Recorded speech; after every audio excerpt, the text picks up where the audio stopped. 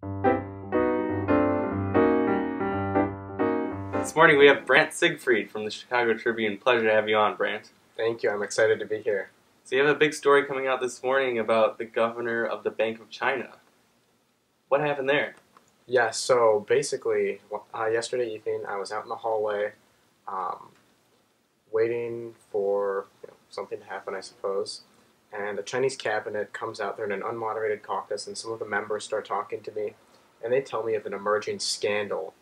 The governor of the Bank of China tells me that they conducted an investigation into the Minister of Foreign Affairs and alleged that he had ghost employees on the payroll and he was misusing the funds for those employees.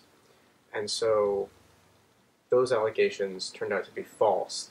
The governor of the Bank of China was fed false information. That's at least the official narrative.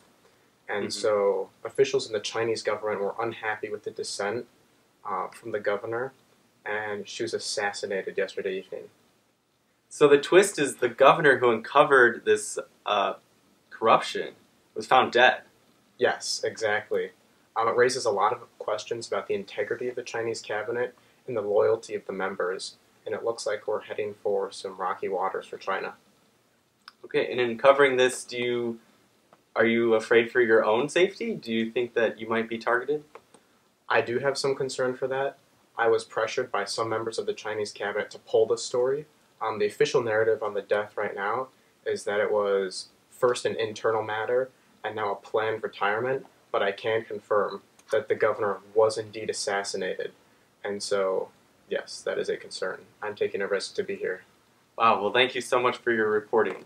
Thank you.